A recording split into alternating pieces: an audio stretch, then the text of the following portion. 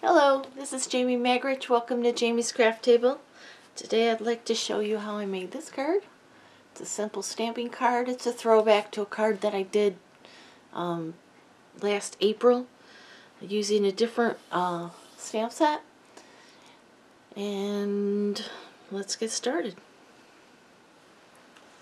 Okay, so the supplies I'm using, I have a piece of white, which is 2 by 5 1/4. I have a piece of black, which is 2 1/8 by 5 3/8. I have a piece of designer series paper. This is the poppy paper, which is 3 by 5 1/4. And then I have a piece of black, which is 3 3/16 by 5 3/8. Then my final layer is white, which is 4 1/4 by 5 3/8. And it has been embossed with the Subtles embossing folder. Actually, I don't think it's 4 1/4. No, it's 4 1/8 by 5 3/8. And then I have my standard card base, which is 5 1/2 by 8 1/2 scored and folded at 4 1/4. So let's get started. The first thing I'm going to do, I'm going to go ahead and apply this to the front of my card. This is the Subtles embossed. Oh, I forgot to show you the stamp sets and stuff. So let me just glue this down and then I'll finish that. I guess I'm just too excited. I got to a spot where I was like, I don't know what I'm going to do. So I went back and cased one of my own cards. I did change it a little bit because I added the designer series paper layer. Oops, those ink pads on the floor. Okay, so let's put these layers aside. There's the Subtles embossing folder. It's the one that has just that little bit of texture in it. We're going to be using positive thoughts. I'm just going to be using the butterfly. And then one of the sentiments, I chose sending positive thoughts and feel good wishes. But this one would work as well. Friends like you mean more every year. For inks, I have Real Red, Pumpkin Pie, Pineapple Punch, Granny Apple Green, Blueberry Bushel, and Gorgeous Grape. And then I have Memento for the sentiment. So let's get started stamping. I'm going to bring in this piece here. Looks like I got something on it already. Let's just turn it over, I guess. Alright, and we're going to start with the red ink. There's also another important aspect you're going to need, and that is either a chamois or a Stampin' Scrub so that you can make sure you clean your stamp in between colors. So I'll go ahead and put that here. My poppies are just moving around. That's alright. I didn't glue them down. I just have them sitting there. Alright, so I'm going to ink up the Real Red.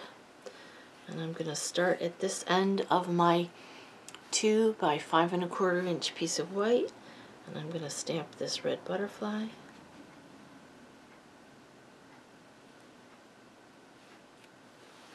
Okay, then I'm going to clean off my stamp. And I'm going to bring in Pumpkin Pie.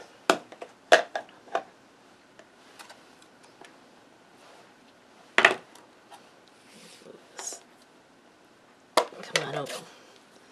Alright. And I'm going to put this one down here.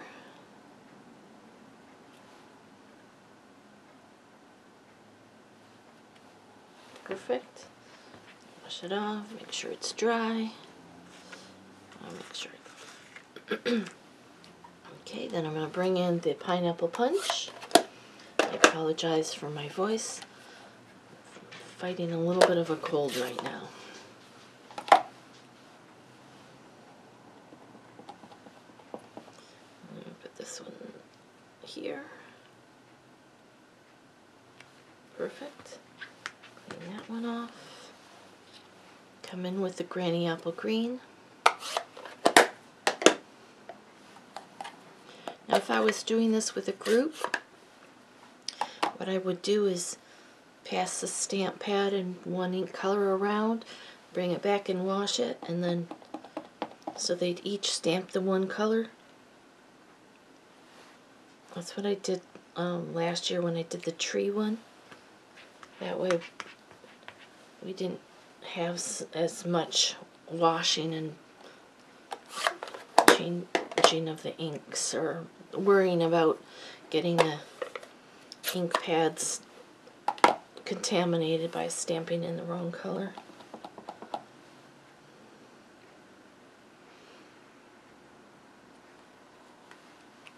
Just whichever way you want to put them.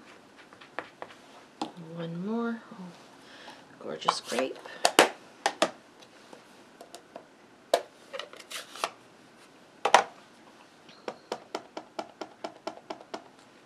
Down here.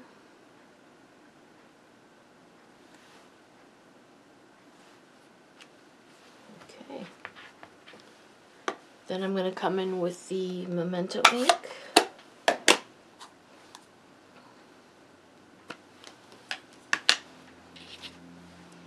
And ink up my sentiment. Make sure it's all good and inked. And I'm going to stamp that right across this top here.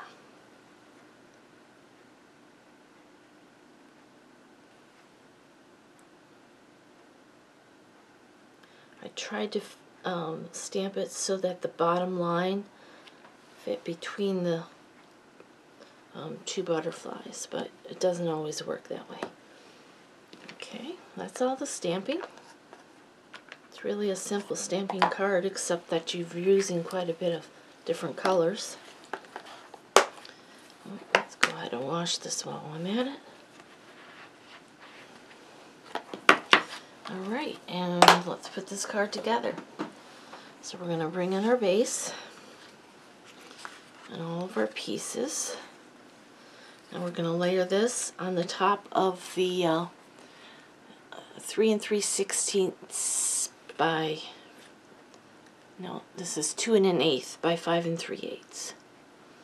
So it's going to layer like that. It's just going to have a little tiny bit of a border.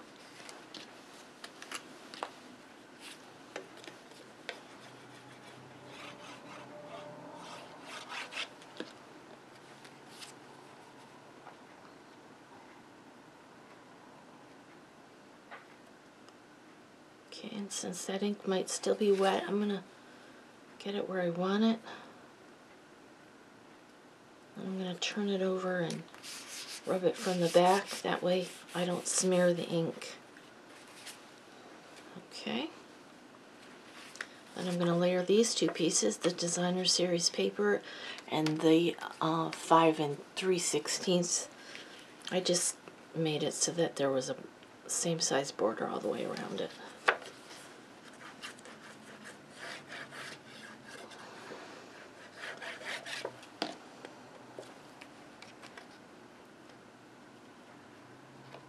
So if you cut your Designer Series paper and then trim the black so that it has the border you want. Okay. We're going to bring in our card base. We're going to go ahead and glue this down here at this bottom.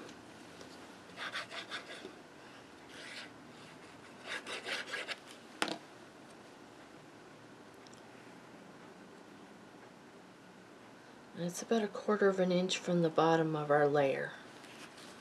Just make sure it's straight. It's kind of hard to tell with this. And then we're going to bring in this layer, and this one you could pop up with if you wanted to, but I just glued it straight on. It would be pretty popped up with dimensionals as well. This way it's a simple stamping card.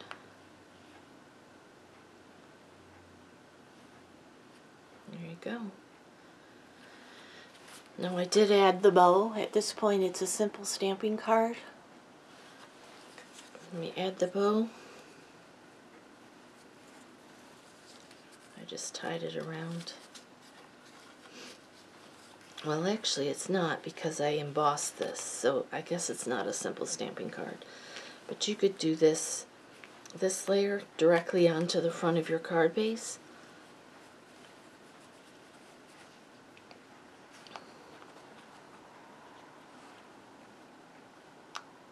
I forgot I embossed that layer. There we go. Well, and I need a pair of scissors. I'll cut that bow. Tidy it up a little bit here.